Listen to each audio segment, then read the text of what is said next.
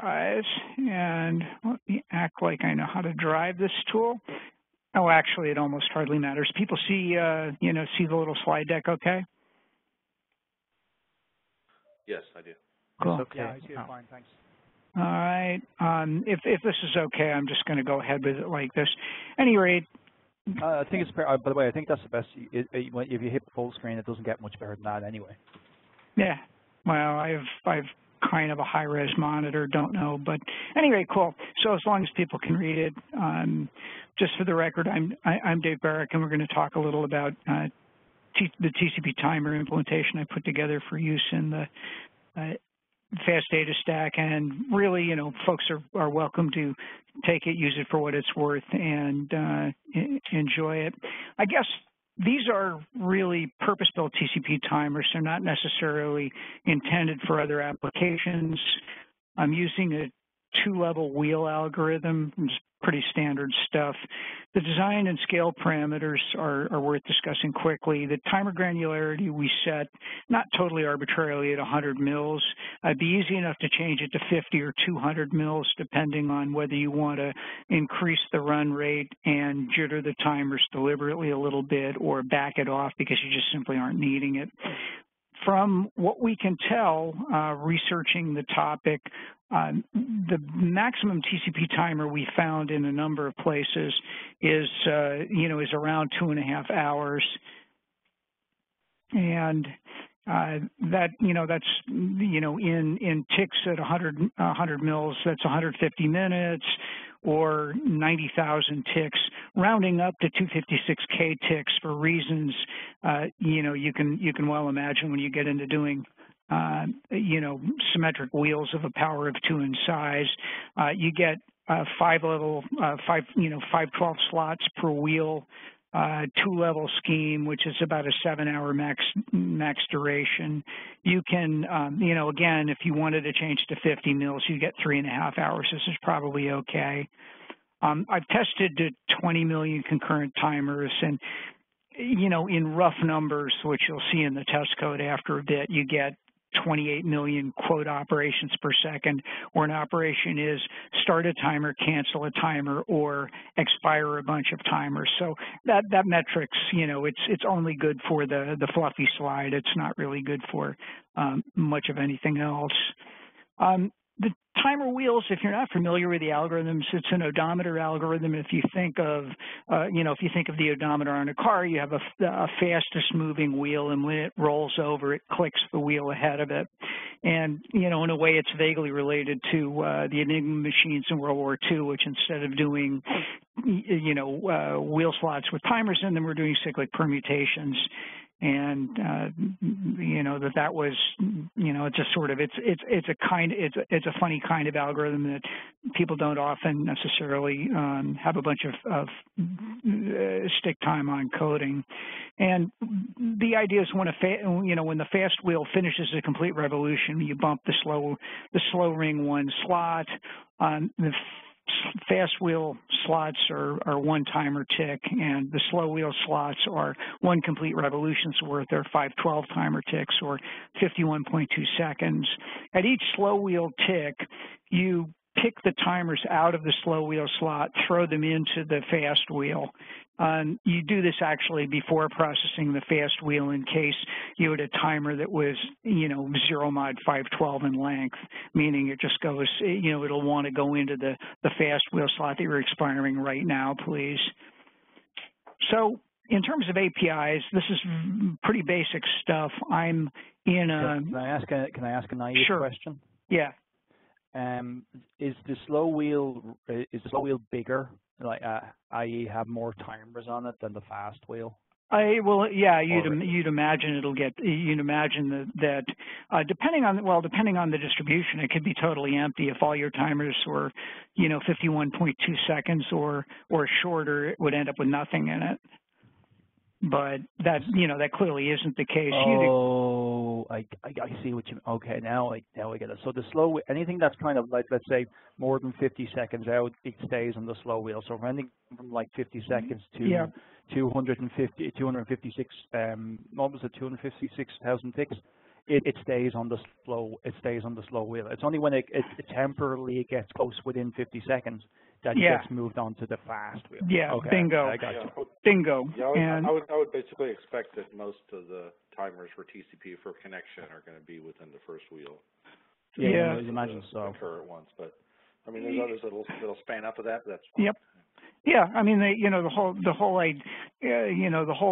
idea of it is the fast wheel goes around and then the odometer clicks over, and what you do is, if you think of it as sort of two pies or something with slices, what you do with the slow wheel tick is you pick all of the timers out of that slow wheel slot, and as you'll see when we really go through the code, you distribute them into the fast wheel wherever they're supposed to go, because now you've gotten within one fast wheel trip around the track of the timer expiring.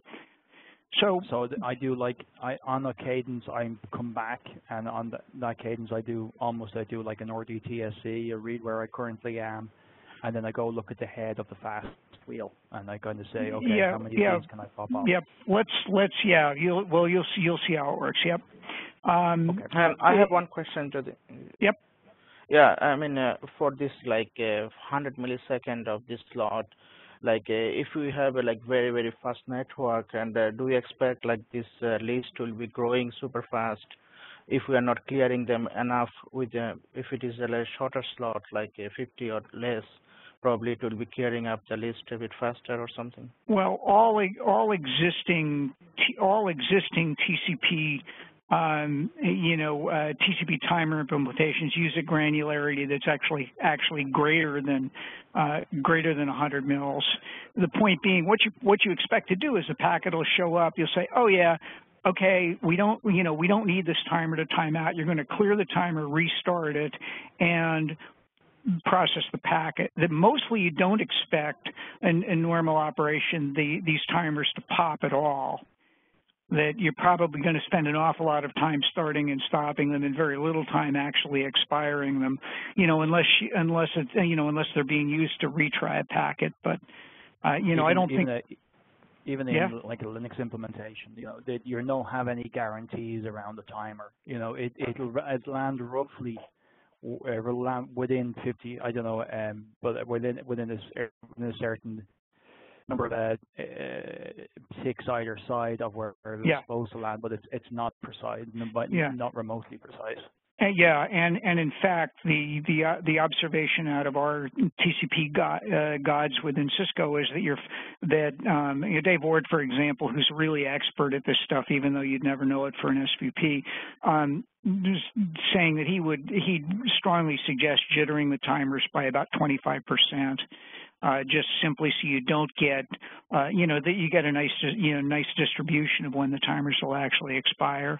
Now, I don't know how necessary that is, but like I said, within a factor of 2 either way, 50 mils or 200 mils, you can very easily change the run rate of the scheme. I mean, it's a little bit hard coded at the moment, but if you decide that you want to be more fine grained, you can do it.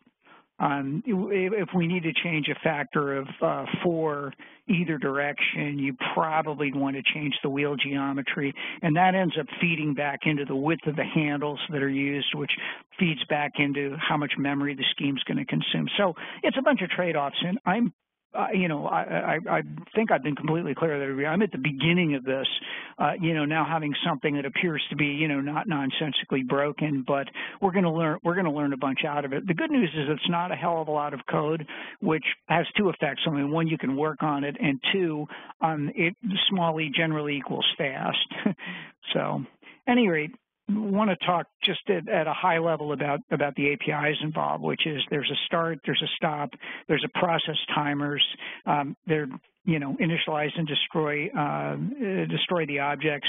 The thought was to use one of these wheels per thread because mumbled it. It'll just it'll scale. It'll reduce to 0 the amount of atomicity nonsense involved in it. So that's kind of how I was planning to use it. there are two callbacks you end up implementing. One of them is the obvious. Here's a vector of expired timers, and these are typical VPPN for, aka CLib vectors. And here's a vector of new stop timer handles. As you'll see when we go through the start timer code, the consumer of this API is expected to scribble down a stop timer handle. Now, the stop timer handle, if you think about what we're doing, we're taking an internal object and we're putting it somewhere in this two-level wheel hierarchy. Well, that stop timer handle pretty much says, okay, it's on the fast wheel or the slow wheel. It's in this slot and it's at a certain position in the slot. You'll see how that goes. But the bottom line is, in order to rapidly stop a timer, you need to know where it is and not be running around looking. What the stop timer handle lets you do is it lets you basically do a single bitmap clear to kill a timer. Now, if you think about what happens when you take a slot in the slow ring and you distribute all those timers into the fast ring, you rapidly realize, oh, shoot, I've just broken every timer handle there. Well, what you end up doing is you fire off a callback and hand the user you say, for this object ID, pool index and timer ID, here's the new handle, please remember it if you want to stop it. Again, happens once every 51.2 seconds. The test code version of this thing is maybe 7 lines of code, and the real version of it is probably 7.5 lines of code, that it's a really pretty simple thing. And the expired timer vector is pretty obvious what it's all about. The start timer guy takes a wheel index, typical day VPP speak, a pool index, a timer ID, and an interval in 100 millisecond ticks from right now. And, it starts a timer. When the timer expires, you get it through callback. This call returns a timer cancellation handle, which the caller is expected to memorize if they have any intention of stopping a timer. Stopping a timer is really pretty straightforward. The cancellation handle is really all that this routine actually needs, although for obvious reasons you might want some consistency checking so you don't stop the wrong timer and have the timer you intended to stop actually start. The guts of it with the consistency checks turned off, as you might do in a production image, is setting a single bit to 0 in a bitmap. The expire timers guy we'll walk through in detail. Now is expected to be floating point seconds since the computation started, and it's pretty obvious where you're going to get that within VPP. A little bit of messing around could let you use RDTSC result directly, but the VLib time now game gives you all of the clock scaling and frequency nonsense dealt with. So the expired timer callback takes a vector of integer U32 handles, which encode what the what the client code gave. Basically, across the vector, you want to say what's the pool index, what's the timer ID. Traded it off so that the maximum pool index is north of 200 million, and that there are 16 timers supported per per pool ID, per presumably TCP session. That's just kind of the way I stuck it together. The new stop timer handle game is pretty much what you see on the slide there. It's you pass a vector of pool index, timer ID, and new handle tuples, and you just process through them. You don't need or want to free the vector, do anything like that. The caller, as you'll see when we read through the code, the caller actually does a vec reset length so that you're not that once constructed, this doesn't turn out to be a memory allocator thrash case. So recitations to where to find the code, really pretty straightforward. Hey, Dave. Hey, what? Dave, Did you ever think of a rearming timer that periodically rearms itself, or do you think it's not needed? It's pretty much not needed. I mean, the right way of saying it is when you're expiring them, if you want to restart them, go right ahead. I mean, it's just how would you put it? Yeah, I mean, it's kind of a one-liner in the callback. I could do that, obviously, but I figure, it's really, it'd be really so easy to build it. If folks want it, well, throw it in the header file, be done with it, roughly. Okay. Any rate, let me stop with slideware and start with, shall we say, actual code. Oops. Okay. WebEx is jumping around. Let's go get Mr. Emacs and start doing something for real. Share.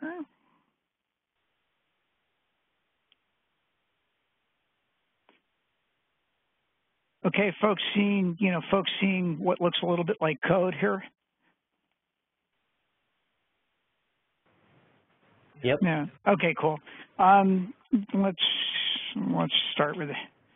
Hey, Dave. Hey, what? Since you're recording this and you want to publish, seems a bit small to me. You might want to see if you can make it bigger. Okay. It's going to end up on YouTube, so. Right. No, good point.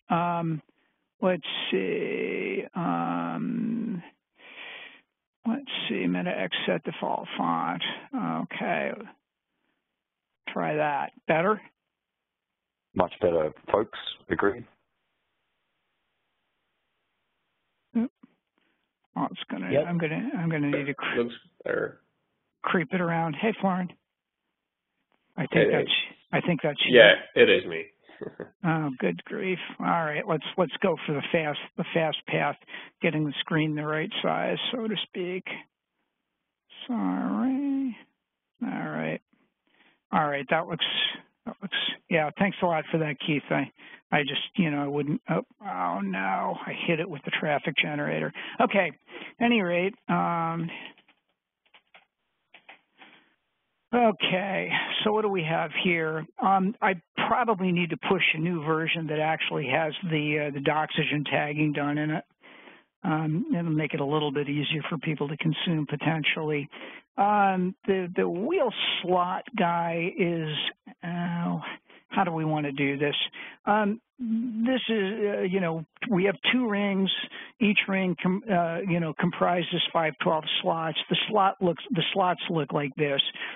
We have a busy slot bitmap, shocking, timer handles, and fast ring offsets. You're going to see when we start a timer that that will compute how far, will compute basically offsets in both rings. And when picking up a timer and distributing it into the fast ring, it's handy to keep around the original offset, so you don't have to go dredge up the timer or basically save the call arguments. That the point in the fast ring where a timer expires, you compute once, save it away, and then use it to distribute timers into the fast ring from the slow ring. So the little enum, size constants.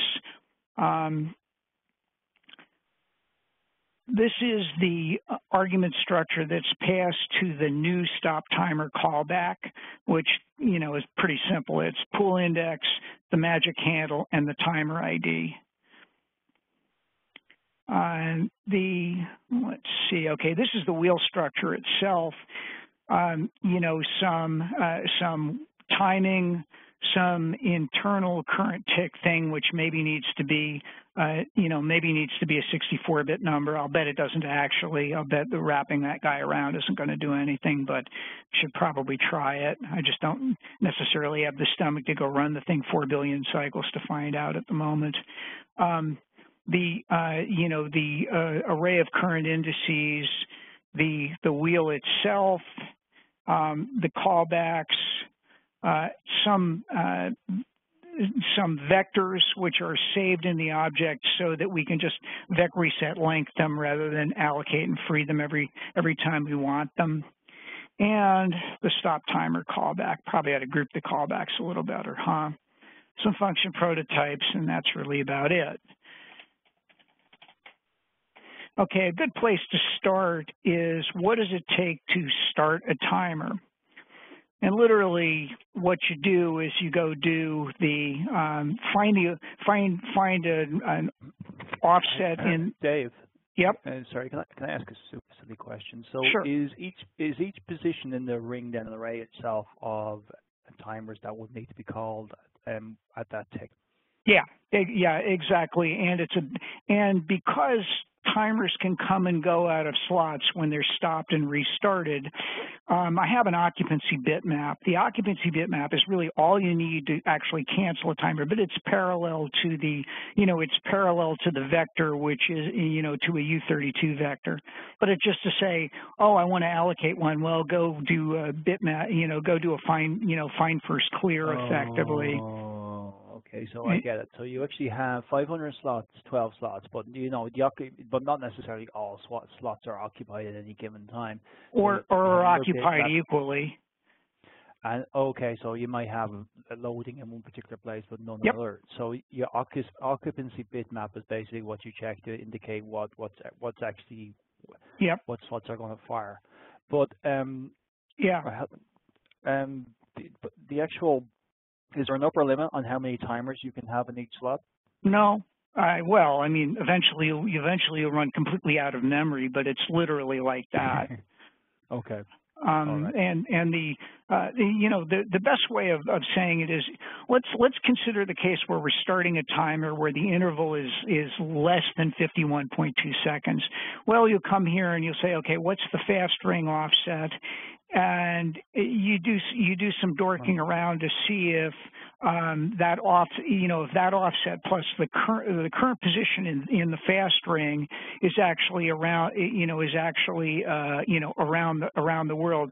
You need that carry guy. I mean, this is sort of it's like nasty base 512 arithmetic. You need to worry about. Yeah, no, I get that now. So I had a new timer. Mm-hmm. I want to add a new timer. So it says, okay, well, how far, what's the delta between now and when that timer is likely to fire? Yep. It indicates its position in the fast ring. So I go to that position in the fast ring and I append it to the bottom of the array. Yeah, well, yeah, you'll see as we get there. Okay, so what you say is now you know we're in. Let's do the simple case first. We say, okay, what's the fast ring offset here? Okay, bang, there's the timer slot. The segment of the fast wheel. You say, go find me a known to be available slot in there, and make the slot be busy, and go make the timer handle you're going to give back to the user. You make sure that that vec validate is going to expand the vector if it needs to. Notice that it's kind of it's an algorithm where vec validate is going to do nothing after you've run for a little while. It's just going to say, oh yeah, it's big enough, bang. You stick the internal handle, which is a pool ID timer ID pair, into that timer handle game in the slot, and then you hand the user his cancellation handle, and that's it. So, the key parts are go figure out where in the fast ring it lands and grab a hold of it, go allocate yourself a slot, then go, make an internal handle and stick the internal handle into the slot at the position you've allocated, and then tell the user how to cancel it. The slow ring version of this game is real similar to the fast ring, where you say, okay, well, now it turns out slow ring offset is, being and now notice here we haven't actually done the current position shite. What I've done is to go compute is basically to shift off 2 to the 9th worth of bits, add the carry. If that's 0, we're done and we drop into the fast case. However, if it's non-zero, then we've got to go make the slow ring offset relative to the current position of the slow ring, and things follow along pretty similar to the fast ring. Now this little game of remembering the fast ring offset is exactly as described there. It's so that when you demote a timer to the fast wheel, you know exactly where to throw it without having to bother the user, ask any question, or ask too many questions from New Jersey. So the fast ring slots actually have two parallel vectors. One is a handle vector, and the other is the place you're going to demote this guy when you throw it in the fast ring. Make sense?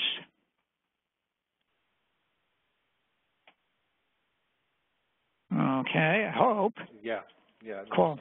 No, I'm just looking for. Now, stopping a timer is actually really simple. It's go figure out what ring we're talking about, what slot we're talking about, and the index in the slot. Consistency check, then say, okay, bang, set 1 bit to 0, the timer's stopped. That's all there is to it. The init and free games are really not terribly interesting. Now we get to the real Megillah of expiring timers. Again, probably the right way to look at this is there's a bit of computing which says do some floating point arithmetic and decide if you actually have anything to do. If the routine's called early, n ticks could be 0. You hope people don't manage to bugger up and call it with now being ridiculous. Compute the next run time, the last run time, and now say you were delayed for 300 milliseconds. Well, you'd want to do 3 wheel ticks. So, so it's a big old for loop across the number of ticks. Grab the fast wheel index, which we deliberately allow to get to 512. In most cases, it's not going to do that, and what you do is really pretty simple. You say, clear out that expired timer's handle, the expired handle vector that we've saved away. Grab the slot, and then for each set bit, add the guy to the expired timer handles vector. Zap the busy bitmap, and then if any timers have expired, and it's not clear that you always will get any, you go bother the user with them.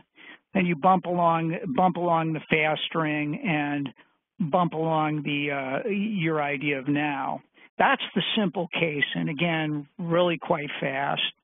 The bitmap for each game is really pretty pleasantly optimized and really quite fast. And you figure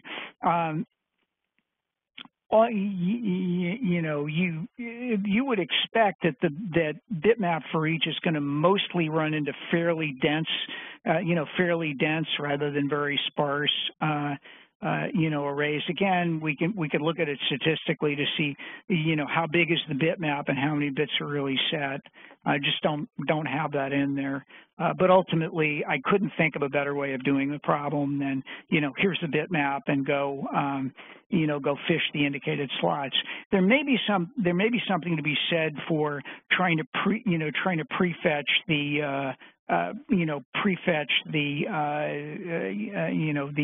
the timer handles vector to try and speed it up. But frankly, as I said, what I see in CPU, I think the CPU prefetchers were probably taking care of it anyway, Dave. They're local to each other and they're relatively close to each other in memory. I don't think your prefetching is going to make any great difference. No. Again, probably not. And like I said, what I see is what I see in a 20 million case is that the occupancy bitmap is the thing it hits, and I'm not doing an awful lot of churning the timers before they. Well, I do some of that before they actually are expired. Any rate. So now the worst part of it is the slow ring processing. Before we go there, can I ask a real basic question? Sure. But it's something that's kind of bothered me from the start. And why are you using floating point arithmetic? Oh, what, for the time? Yeah, for the time. Hardly. Well, because it's basically convenient. It's convenient, easy. The floating point unit is pretty bloody fast. We don't get a lot of mileage out of it. Okay. Yeah. But Ray, it'd be totally easy to not do that. As you can see. I mean, you could easily do, RDTSC and and figure out the ticks per second, ticks per 100 mils. Be totally easy to do that. Wouldn't it'd be 3-line change really. It's just curious because it's relatively infrequent. I'm going to get hit by lightning now for making a statement, but it's relatively infrequent that you come across floating point anything in network code. But that's made me perks my interest. Why specifically? But that makes perfect sense. Well, why wouldn't you? Yeah, VPP does use floating point, much as it also uses the vector units, and it's a resource. Floating multiply add is really heavily tuned in the chips. I mean, it's odd that networking guys don't ever use it. Now, you do ask yourself big questions about precision, and one of the things you come to is that one calculation I did recently was I had someone complaining, mumble. Why are you using floating point seconds since VPP started rather than floating point seconds since 1/1/1970? And the answer is that you get to about 100 microseconds worth of precision because double precision floating point has a 52-bit stored, 53-bit effective mantissa, and you can't represent a number smaller than around 100 microseconds with a bias and a shift back to 1970. Well, in this world, it wouldn't even matter because your orders of magnitude slower and less precise than that. But that's that's the whole. You remember that mail thread, Keith? Yeah, it could also be historical, Ray, because floating point is generally eschewed in the kernel. So since that's people's primary reference point for networking code. The bug is that you have to save and restore the FP registers, and that the kernel doesn't want to have to save and restore its FP registers when it task switches. But in this world, it's going to do it anyway, pretty much. The moment you use floating point anywhere, I'm trying to remember. I don't think there's a heck of a lot of floating point. We do timers with it. Again, you could do otherwise. VPP as a whole could, but like I say, floating point multiply add has been tuned to death because the graphics guys use it to death. Yeah, and to your point, yes, I do recall the Unix epoch discussion around timers and rounding up and stuff. So yeah. Yeah, and but even if you were to say arbitrarily you wanted VLib time now to return seconds since 1/1/1970, it wouldn't be significant below 100 mics in this context. I wouldn't do that on a bet because, frankly, if somebody ever spun up a VPP that stayed up for the length of time required to run into precision problems, well, I'll be long dead by then, probably won't care much. And what's interesting is when you see new instructions come out, when, for instance, AVX2 came out, we typically enable floating point first and then integer later, specifically for using graphics and signal processing kind of workloads that benefit from it. So it makes perfect sense to use it. Yeah, and we do have some use cases people are developing in VPP that mean the floating point. The way that, as I remember the kernel code, it's pretty smart about saying, oh, whoops, floating point disabled trap. Oh, okay, start saving and restore. Enable floating point and mark the process as needing to have those registers saved and restored at context switch time.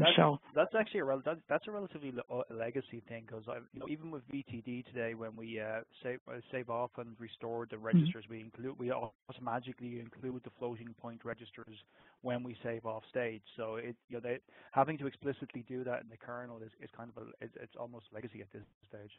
Yeah.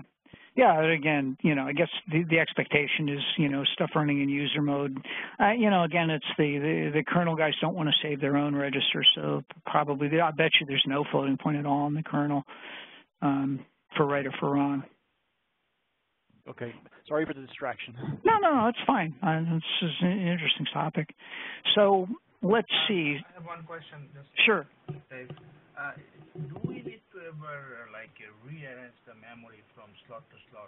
Because I noticed when you are allocating, every time you're reallocating one by one, increasing. Are we freeing the memory if we need it for other slot, for this slot probably? Is it ever necessary? No, the idea is the individual slots will be, are VEC validated every trip around the track. That's only going to change the world, rock the universe for, some small number of trips around the track until the thing settles down. But the idea is to basically never touch the memory allocator once you've got the vectors. You'll see, this game, the VEC reset length game, as soon as you've reset the busy slot bitmap, the corresponding entries in the in the handle vectors they're effectively been freed, and that's really all you need to do. Just idiomatically, the busy slot bitmap is your friend. Hopefully, nobody will ever stomp on it. That would be particularly a bad thing because it'll make the timer code go totally nuts. Sorry, reset length. It just resets the length, or it's just trying to free the allocation memory? Well, there's okay. Yeah, what goes on is that the bitmaps basically say within a slot, within a wheel, which entries are allocated, and and clearing the bitmap like so, and then resetting its length to 0 means effectively you freed the memory without actually freeing the memory. That it's logically marking every slot, every element available. So. But you are not returning the memory back to the system or back to No, because you expected steady state, you're going to have the thing populated the same amount the next trip around the track. This is pretty typical of the way BPP works, that at the beginning of time, a bunch of objects will grow, be reallocated, be moving around. But once things settle down, none of that ever happens. The idea is to stay completely off the memory allocator, unless you actually need it. Okay. But could it happen, let's say, for the worst case, that you end up with much more memory consumed that you really need? Let's say we have 512 slots, right? And let's say we have 1 million timers. Could we have 512 million of entries in these vectors in some Seems pretty unlikely. Now, notice that there's nothing to prevent you when you've cleared a slot. There's nothing to prevent you from VEC freeing the underlying vectors. The initial negotiating position was until somebody sees it misbehave, I wouldn't do that. It'd be a one-liner to do occasionally. You could occasionally. It would be relatively expensive, right? Yeah, it's relatively expensive, and the one thing that absolutely would happen if you start doing that is you'll fragment the heap. I mean, that's not a guess. That's just. But thinking through what Konstantin was saying, so if you were really unlucky, you could potentially, if you're really, really lucky, in the best case, you would hit the same, that TCP timer would hit the same slot in the ring every time. It's more that the number of timers that hit any particular slot will stay relatively constant. Oh, yeah. That makes sense. Again, probably ought to add some statistics monitoring so that if over a period of time, one slot gets overloaded, the comment about jittering timers is well taken in this exact context. That you'd find it pretty unlikely to get anything except almost a uniform distribution over a long enough period of time. Right, that if you have 1 million, 10 million, 20 million timers, that you'd probably find them uniformly distributed across the slots, the vector's never growing. Now, you could construct a case where you get all of the timers in one slot by simply starting 20 million to expire in one tick. That I guarantee you will make that vector that big. But in real life, yeah, you're depending a little on statistics. It's perfectly possible if you see a slot growing and having a very sparse occupancy bitmap, that's really the thing to do. Is if the occupancy bitmap gets sparse enough to where you're wasting a bunch of time on it, maybe you want to, or put another way, the occupancy bitmap actual length is way greater than the number of set bits in it. Maybe you want to, actually trim the underlying vector. Could imagine doing stuff like that. It's probably worth noting down. Certainly wouldn't do it on day one. No, it's fine. I totally agree with you that it's very unlikely. I just like to understand how it works. It's a good. It's truly a good point. And I think in stumbling around and mumbling around, I probably came to a fairly decent way of telling if it's if a slot is messed up in that way. That if you get a slot with 100 occupied bits and a tremendous number of zeros at the end of the bitmap, which is easy to tell. You just take the effective size of the allocated size of the bitmap and look at it and look at the number of set bits you get. You could do something and say, this slot has gotten really messed up. Let's make the world reallocate it. Probably wouldn't do it any more often than about when the slow ring ticks ahead one. But yeah, that's a good point. I'll write it down. Thanks for that one. Okay, you have about 8 minutes left. So oh, I'm sorry. Time check. I'm just sorry. I had too much hot air. My apologies. At any rate, so the quotation fingers exercise for the reader is to figure out what happens when the fast wheel has gone around once. Well, it goes around once when the fast wheel index, which is post incremented, goes around one. You bump the slow ring ahead by one. Deal with the ring wrap case. Grab things out of the slow guy. Then this is a classic Dave avoiding the memory allocator strategy where you just reset the vector lengths to 0. You walk the slow ring slot, picking up the timer handles for the user timer handles that you're going to need to tell him, here's a new cancellation handle for you. Basically add them, a little bit of poisoning the slot. Then you guitar lick for clearing the slow ring occupancy bitmap. And now you deal the elements into the fast ring and you hand out new timer cancellation handles. Well, you remember we memorized the offset when we started the timer, and the timer handle, is fairly obvious. You go grab the fast ring slot there, and this is the standard, go put a timer into the slot. The internal handle won't change because all we're remembering down in the timer code is the pool index timer ID pair. As it says, the user stop timer handle needs to change, and you just make a new one, you vec add it, and if there were any guys, notice this could end up being for j equals 0, j less than 0 kind of who's your daddy case. you go call the user's stop timer callback. I'll show you the one in the test code, which is 97% of the implementation you'd ever need. And then we're back falling into the fast ring. Notice you want to do the slow ring first in the case where the fast rings come all the way around, because you may need to then expire timers in slot 0 in the fast ring. You just have to do it slow ring, then fast ring. Make sense? Yep, it does to me. Yep. Cool.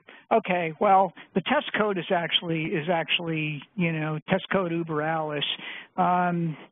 This is pretty much the entire expired timer callback I was using. I've scribbled down in the test objects the tick they were supposed to expire at, and I do a little bit of a little bit of checking. This is to extract extract stuff from the handles.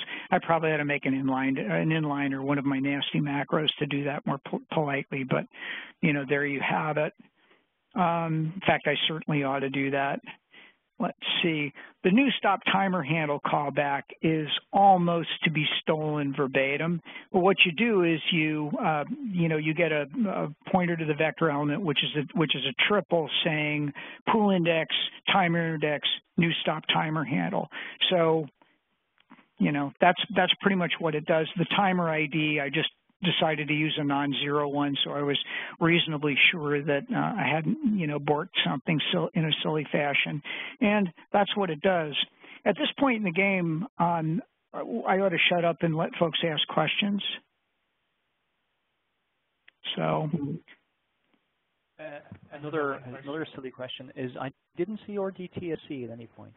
Should I? Right, you won't. Or if I missed something really funny. No, you really didn't. I mean, the test code just synthesized. Oh, the test code actually.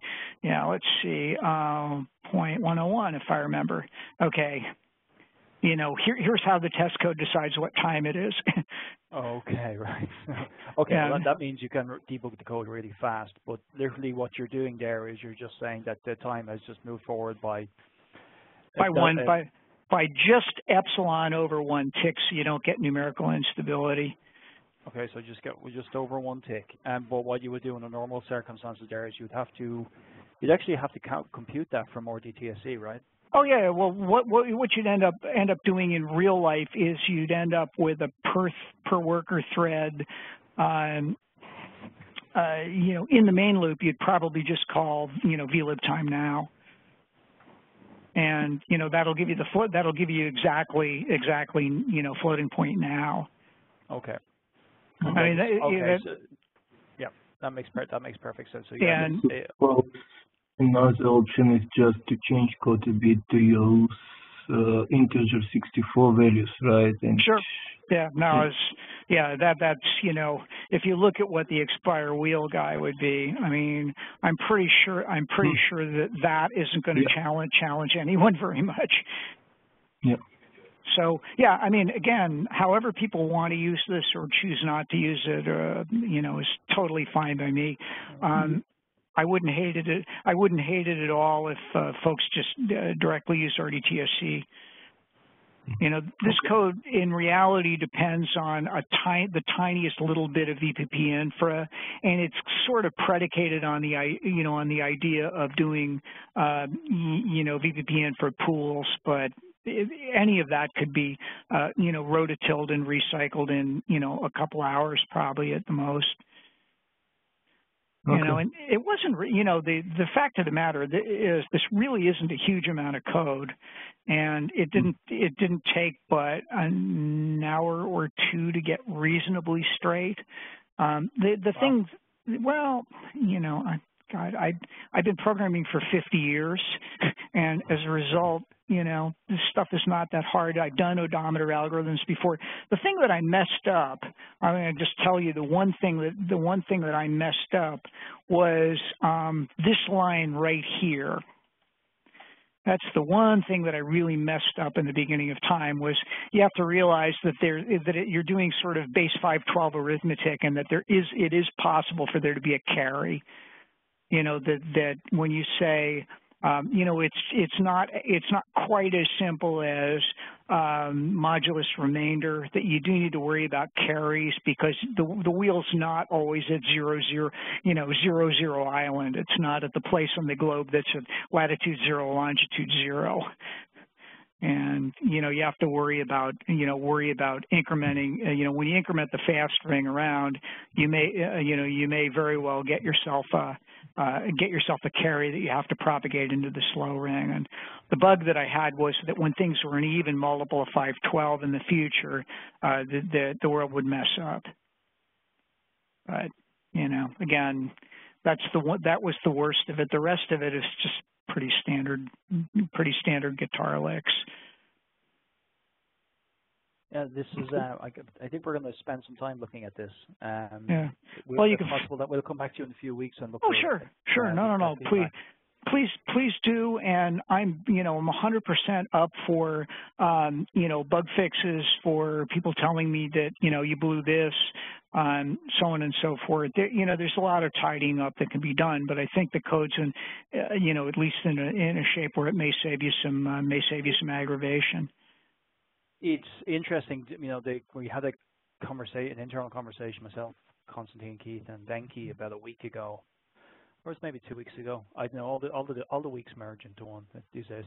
But anyway, sometime in the recent past, and it was interesting that the actual conversation, the implementation that we discussed, we discussed one that was very, very, very similar to this. We trashed it out over an hour, and it was reasonably close to what we actually came to. And then, you were implementing it along the same lines. Fantastic. Yeah. Well, it's just, it's not surprising. There's only so many ways to do a problem like this, and the cancellation handle was the thing that that wasn't instantly apparent to me, but it came to me that if you remembered where in this wheel hierarchy, you dropped a timer, that it would really cost so little to kill it off. And the occupancy bitmap is kind of is a cute trick, and it's easy with the code in hand to traverse them and so on. So at any rate, I've managed to waste a perfectly good hour on everybody. I really appreciate this has been fantastic. Thank you appreciate so much for your time. Appreciate the time, guys, and we'll immortalize our. Dave, I have one quick question, if you don't mind. Sure, no, go for it. Yeah, you have this dynamic arrays, what you name vector, right, for bitmap and for storing elements, right? Yep.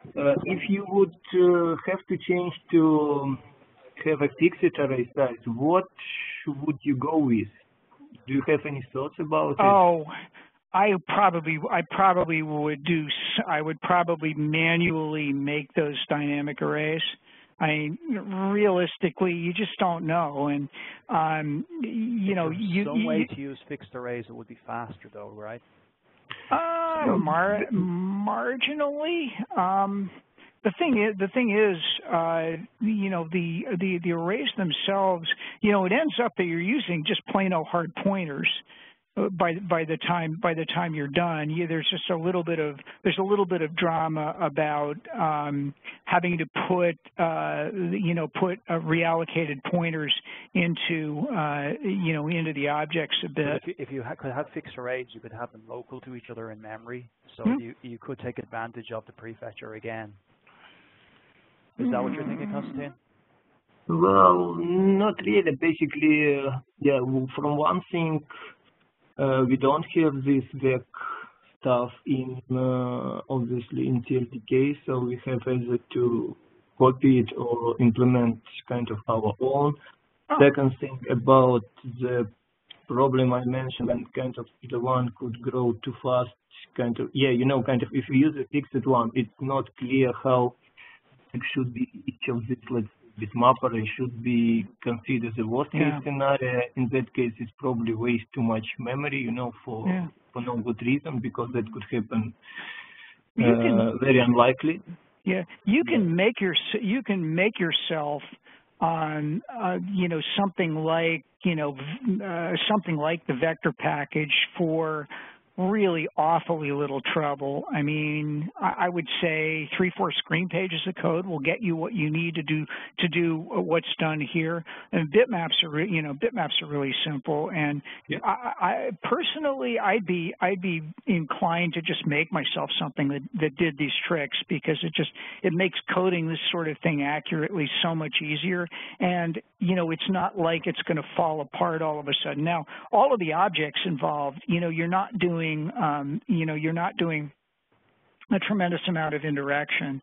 The only sorts of things you have to remember are as you grow an array. Now, the CLib or VPPN for vectors grow by 3 halves when they expand. So they're not precisely sized, but the idea is they're not jumping every time you add one to them. I would for this sort of a thing, I found that that vector coding to be really to really reduce the brain strain and the workload. Porting those couple of things wouldn't be wouldn't be bad. I don't know. No, I mean, that's one of the options. I'm thinking, should we just copy whatever you have there, guys? Kind of probably minimalistic copy, or should we kind of? Or is there any other way that could we replace the dynamic array with something? Well, you can certainly start with a fairly heavily over-provisioned game, and I guess if you go to allocate in a slot that's totally full, you just jitter the timer at that point in the game. Look for the nearest adjacent slot, that has room in it, and just say, look, it's not going to be that precise because I'm bloody out of memory, and count them so you can see, oh yeah, I better recompile it with a different static thing. You could start there. I don't think you'd hurt yourself that way. I mean, it does give you absolutely fixed memory usage. And notice I haven't killed myself to align anything here. That might be worth doing, particularly with the wheel elements. Just instead of doing vec validate, do vec validate aligned. Okay. Just kind of start thinking about Yeah. No. Well, hopefully, again, this is just by way of sharing something that I think is not disgracefully broken and should be fun for people. I mean, it's a sort of a fun problem when you get into it a little ways. No, it's great piece of code, I think. Thanks for sharing it. It's really very helpful. No sweat. I need to push the version that has the Doxygen tags, and you guys have identified some things. Maybe we really ought to do the vec validate aligned, aligned on some of this stuff, just to see if we can improve its cache behavior just the least little bit. Okay, guys, I'm going to just stop the recording if I can figure out how. And thanks very much for your time. Appreciate it. Thank you very much, Dave. Thank you.